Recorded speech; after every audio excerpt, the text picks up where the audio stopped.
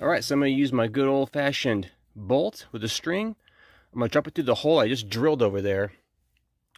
When I hear it hit the bottom of the, like this, it'll hit the bottom of the panel, should. I'll tie the other end of the string to Cat 6 wires, 2 Cat 6, and then pull it down through. So it's kind of dark back in the area where I'm going to drop this line. The panel drop location's in the back, very far back, with no light.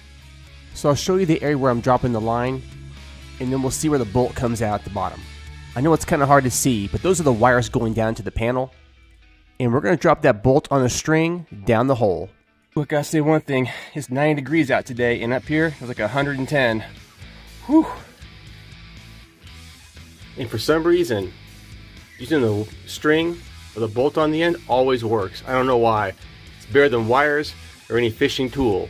I guess because the weight of this brings it down and you can hear it from the top.